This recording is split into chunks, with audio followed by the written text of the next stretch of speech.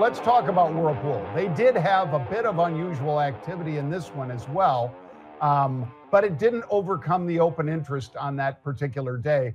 But if you look at the chart or you look at this, you see those two arrows on June 12th, most recently, June 12th, traded 3.4 million shares. It averages 1.3. So we're talking about 3 times normal volume. You think somebody that knew about this Bosch deal coming in, perhaps, still not with certainty, but very strong possibility that Bosch is making a run at them. I guarantee the people that bought those calls are cashing out, Pete, cha-ching, because that's what you do when you get that opportunity. And you have to have that discipline, right, Pete?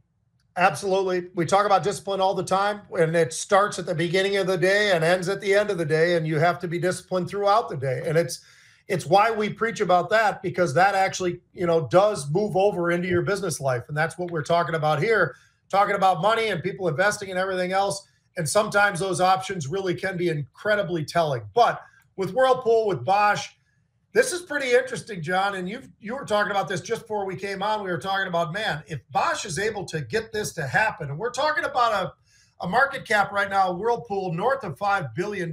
So this is a pretty decent sized deal if it were to happen. Mm-hmm. It really turns Bosch into the lone wolf, right? I mean, they will own it.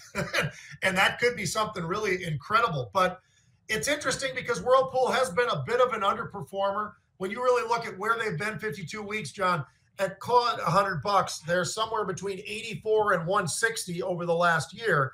So this is a stock that if they're able to do something down here, they might be getting Whirlpool at a pretty damn good deal. So yeah, it would be interesting. And if you're Bosch and you're able to get this thing for somewhere close to maybe that $100 level, maybe they have to pay even a little bit more, depending on what premiums look like and the debt and everything else.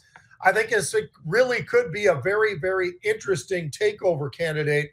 And it makes sense for Bosch. There's no doubt about that. Doesn't mean it's going to happen, but it sure does make sense. And I think that's why we're seeing so much activity and so many people talking about that Bosch is kind of kicking the tires, so to speak, right now. Yeah. And I guarantee you, loose lips sink ships. And somebody had some loose lips in this one. I'm not accusing, but I'm saying it certainly has all the earmarks of somebody trading on tomorrow's newspaper today.